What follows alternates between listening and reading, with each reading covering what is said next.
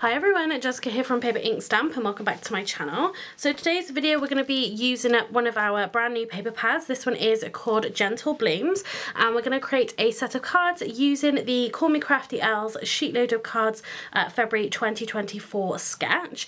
So we're going to use, like I said, this Gentle Blooms one first of all because I really love these papers.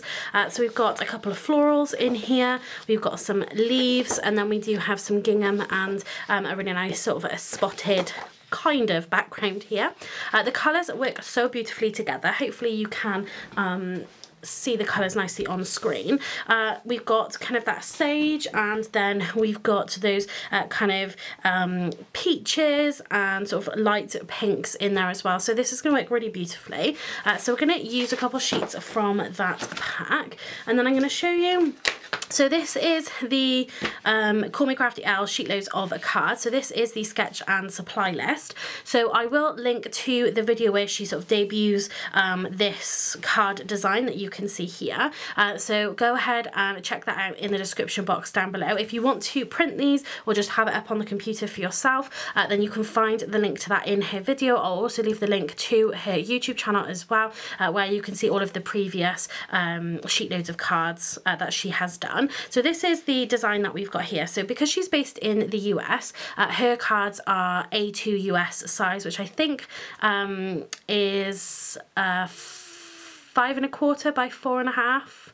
Or the other way around, I can't 100% remember. But they're different to our sizes here in the UK. Now, if you've been watching me for long enough, you know that the card bases that I use are UK A6. But I make mine a little bit smaller so I can get two card bases from a sheet of A4 cardstock. And I make my cards then just a tinsy bit smaller to make the measurements a little bit easier to work out. So then my finished cards measure 4 inches by 5 3/4 inches. So on her templates here, you can find the dimensions to what she is cutting her patterned paper and her cardstock to here.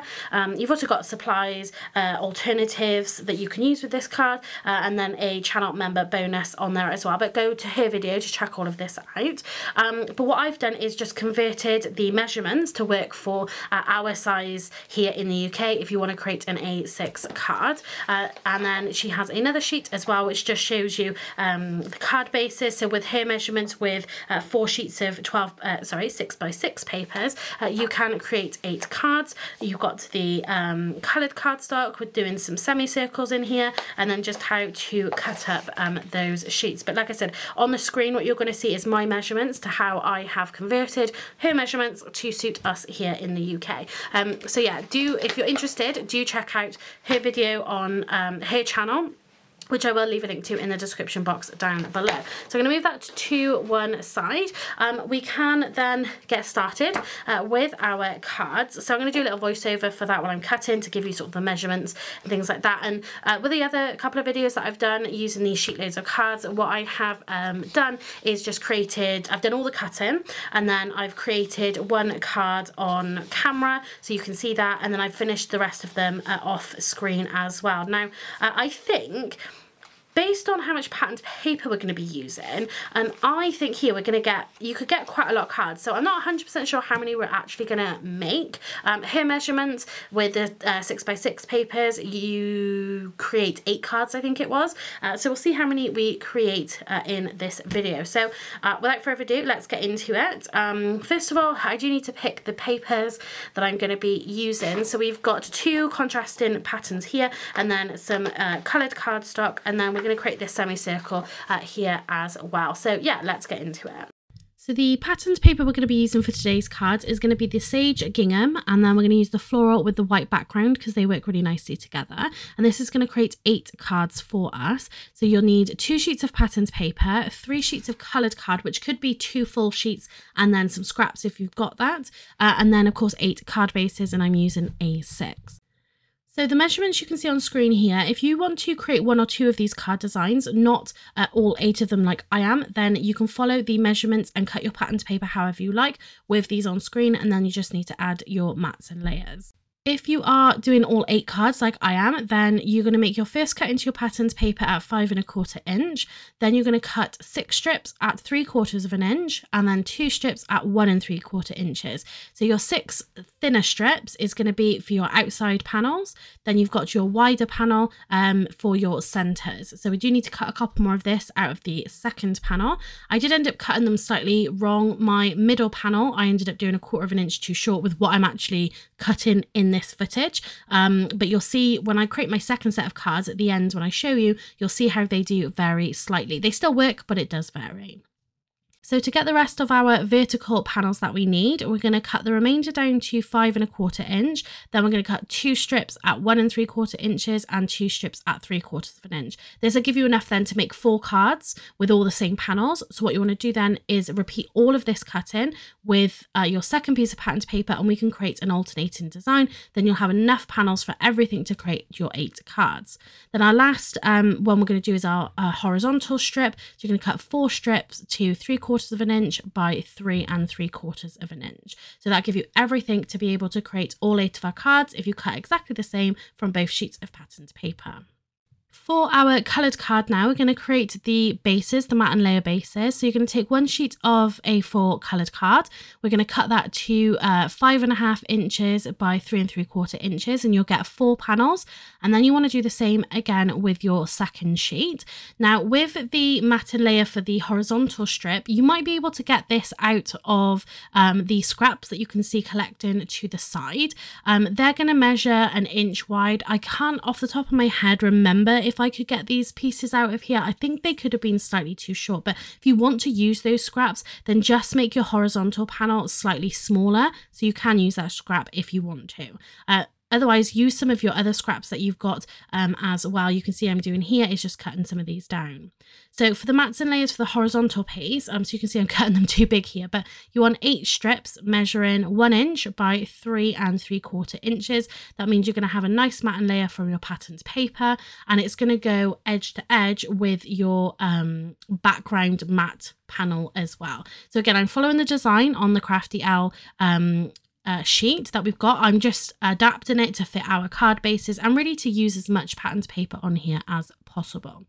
So on the design, you saw that there was a semicircle. So I'm going to cut this just from some white card like she did. And this is going to work really nicely on our card design. Just having that white is going to help our sentiment be nice and bold. So she had on her instructions to cut 4, and then you're going to cut them in half. So I picked a circle die. Unfortunately, I picked one that was too small to then cut in half and be big enough to put our sentiment on. So that was a little frustrating. So I literally then just went ahead and cut 4 more of the full circles, and I just used the full circle on my card. For the second set of cards, again, which you will see, I did pick a bigger circle. I went the next size up in my nesting dies, and then I did end up cutting those in half. I think she also has, I'm just checking, if you are a channel member, she has an SVG file that you can download, I'm guessing, to cut those semicircles for you. So definitely go back to her channel. She'll have all the information in her video and in her description box. So you can see that I was looking at trimming these down, and then they were just going to be too small. So like I said, I just ended up keeping them as full circles. And then I wanted to add another element. So I picked out, this is, I don't think I've ever shown these in a video before, but I had them for a commission. So these are the Tim Holtz little bird dies that I had. And then I literally just ink blended onto some scrap card.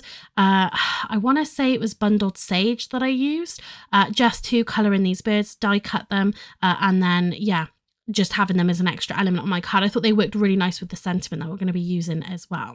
So I'm just laying out my design. So you can see here that this center panel, this wider panel, I cut this to 1 1/2 inches, but the measurements I've given you is for 1 3/4 inches. So I wanted that thinner gap in between my pieces of patterned paper. If you like it as it is, then cut your centerpiece to 1 1/2 inch, not 1 3/4, but I prefer it to have a smaller gap in between because I want you to see more of that patterned paper. Then you can see I put my horizontal strip over this, and yeah, that's when I realized that it was just too long. So I had to go and trim all of those down. But again, what I trim down off of this, I use inside the card, which when I walk through the cards with you at the end, you will see how I've used just those bits of scraps to go on the inside of the cards. But this is why you want to make sure that you know exactly what you're cut into, because when you cut into your patterned paper, you know, if you've only got like one sheet of it and you want to make multiple cards, it's quite, you know, you want to make sure that you're getting all of the pieces that you need out of it. So making sure that you are cut into the right size is really, really important, something that I am learning. So now we're going to assemble this card together. So you can see I'm just putting my outside pieces on first because I know I've got that bigger gap of where you're going to see the patterned paper. I just sort of brought them in, those side panels in a little bit from where I normally would. And you can see then I added my centerpiece. I find it easier to do the outside pieces than do that centerpiece because you can just make sure you get everything nicely lined up. And then for our piece that goes across our horizontal piece, this is edge to edge at the end, but you've got that matting layer that you can see top and bottom. So I want to make these spring cards, hence then the birds, and obviously then these papers we'll use for Mother's Day, which you will see my next set of cards I created had Mother's Day sentiment, but these will work for spring as well. They're not, you know, specific to anything. So I took from this die set, it was a Simon Says stamp one, it was an Easter set. So I took the hello in this really nice little handwritten style font, and then it had a outline of the word spring. So I thought this would pair really nicely together. So I popped it into my stamping platform because obviously I need to stamp 8 of these, and did all of the hello in the black, and then went ahead and stamped the spring, and I used dried marigold distressing. I had to do this a couple of times for each of my stamping just to get a nice stamp here. Again, I don't think the distressings are really made for stamping like this. I think they are more for ink blending. That's just my personal opinion, but if you stamp it a couple of times, and that's really what makes a stamping platform a really invaluable piece of kit to have in your stash. So I just went ahead and carried on in a sort of production line with this and got all of those sentiments stamped. And then we can go ahead and carry on putting our card together. So we've got our strips, our panels down first. I'm going to glue this onto my card base. So again, my card bases are 4 inches by 5 3/4 inches. Because then I can get 2 of these panels from 1 sheet of A4 paper. So I'm just working out my kind of placement of where I want my circle to go. So I make sure that you can't see the circle underneath my strip across. I make sure that that's hidden. So it still does look like the semicircle, but obviously it's not. It is just that full circle end there. So once I got that glued down, I'm going to glue down my horizontal panel, and then I'm going to add some foam. I thought obviously it was all looking quite flat. On my second card, I do add the strips on with some foam because I don't have another element like this bird on my second set of cards. But I thought it would fit quite nicely next to my Hello Spring sentiment. So here are our finished cards using this Gentle Blooms paper pad. So you can see I've made 2 different cards using 4 different sheets of patterned paper from our pack, and 2 different themes as well, just to show you that you can use these for either or really anything that you want. And I did create 2 of our envelopes as well. So let's just move those ones to one side for the moment.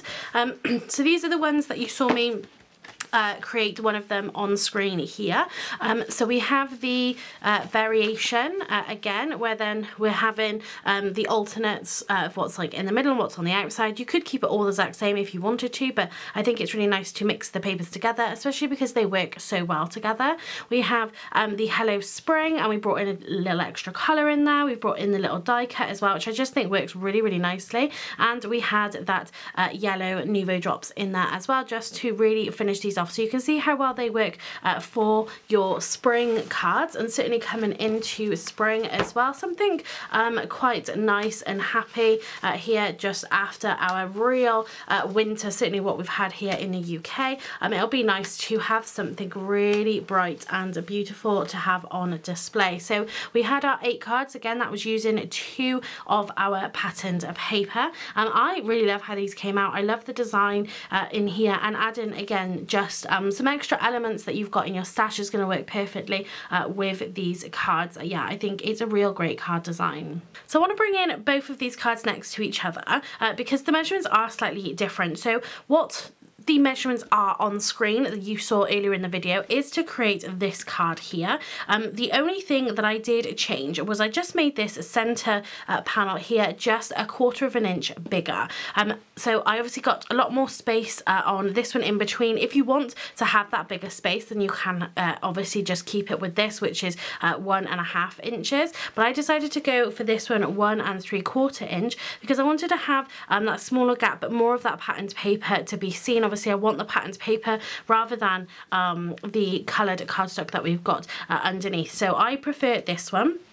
I did also, you would have seen, cut this piece. For whatever reason, I cut it to the length of the card, not the width. So I ended up having to cut these pieces down as well. But everything, even with the bigger 1 3/4 inch panel here, and then this piece here, so you can get all of this out of your A4 paper. I did have a little bit left over.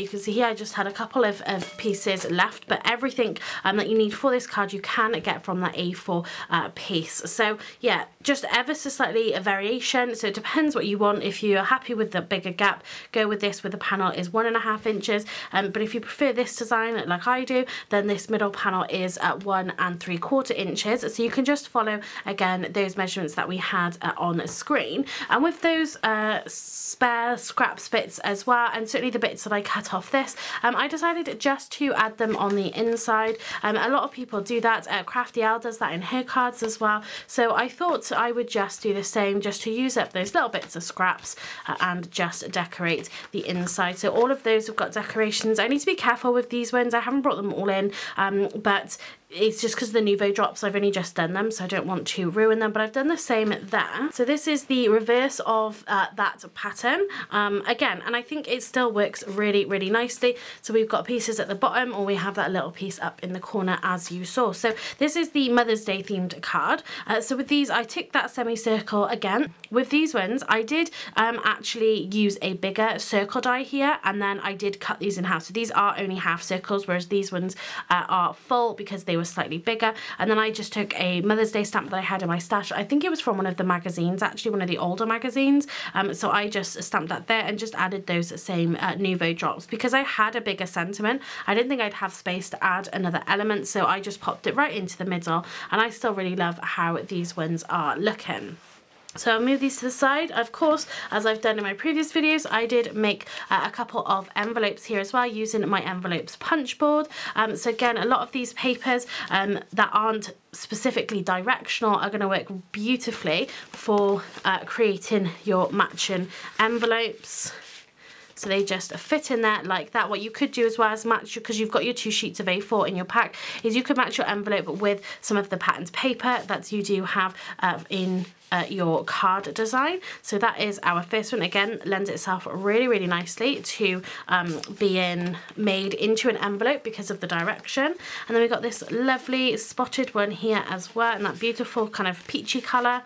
And again, then, so the envelopes that I created here, these are the A2 sized envelopes on the punch board. I think the A6, I'm not sure, because I think the paper has to be 8 7/8 of an inch, and I don't think you can get that from this A4 paper. So I made the A2 size, and they fit perfectly in here. You've got just that little bit of space at the top, but yeah, they fit really, really wonderfully in here. So that is using the Gentle Blooms patterned paper that's gone on sale today. So I'll leave a link in the description box down below over to my Etsy shop where you can pick up this new paper pad, the other 2 paper pads, and any of my previous ones as well. So let me know what you think in the comment section down below. Don't forget, if you want to check out the Sheetloads of Cards template, then go over to Crafty Owl's video, which again will be linked in the description box down below, and you can have that up on screen while you craft, or you can download it and print it as well. So